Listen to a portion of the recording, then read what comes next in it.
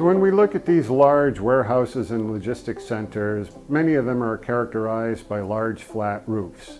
And governments around the world are really trying to incentivize companies to put solar voltaics on the roof. Now this is really good because it's a great platform to collect that solar energy, to power the facility, and to put more power back onto the grid.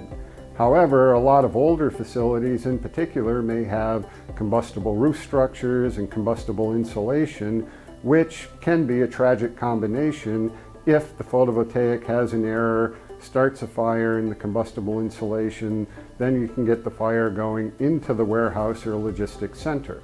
And we've seen this happen in numerous very large facilities around the world, UK, US, Europe, Asia. So we know we need to do something about it.